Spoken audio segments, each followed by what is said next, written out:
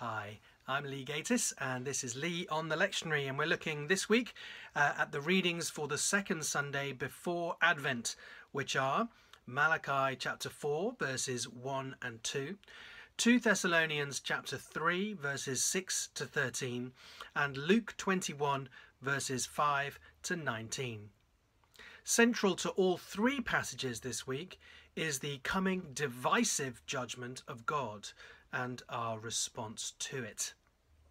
Malachi's prophecy aims to convince its readers that God's covenant with his people still stands. Part of his promise is an assurance that one day evil will be destroyed and all evildoers punished. Malachi 4 warns that the day is approaching and it will burn up arrogance and it will purge the world, root and branch. However, in the midst of such terrifying judgment, there is hope.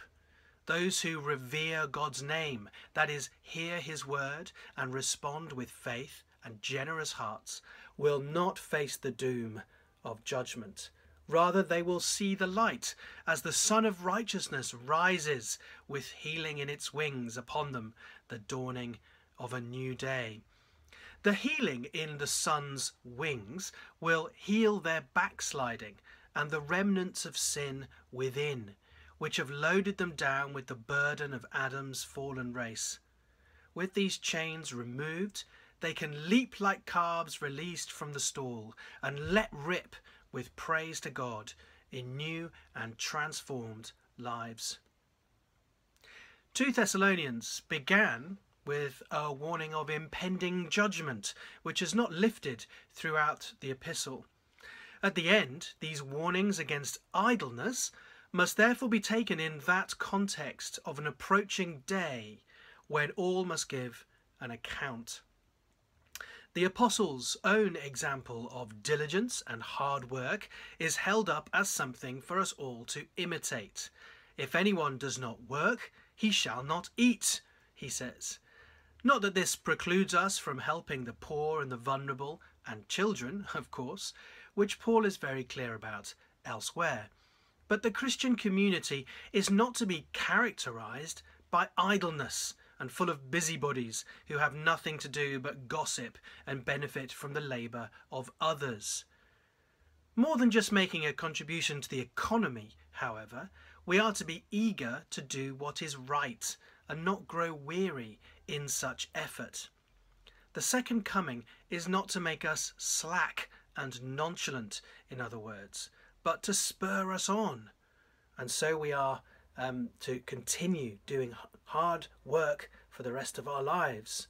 And those who are seriously lazy can have no real hope and belief in that coming day, therefore, and so we should not have fellowship with them, lest such lackadaisical attitudes rub off on us also.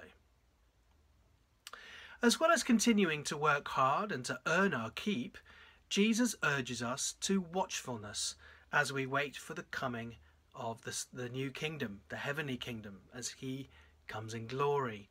He speaks of a day which came but only 40 years after his resurrection, when the temple in Jerusalem would be destroyed. The disciples ask him for a sign so that they will know when this is coming. And what he says is, various things must happen first. False messiahs, wars, insurrections, earthquakes, famines, plagues.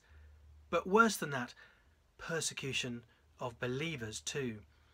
Yet the word of God will be taken at the same time to kings and to governors who will hear the glorious gospel proclaimed.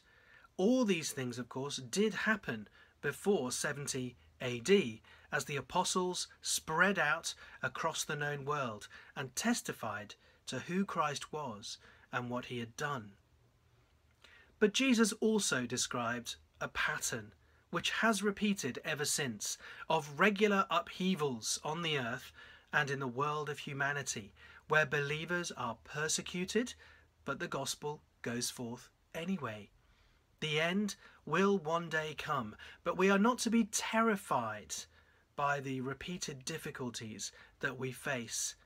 Instead, The Lord commends endurance and promises his protection. One day he will receive us, body and soul, into his new creation.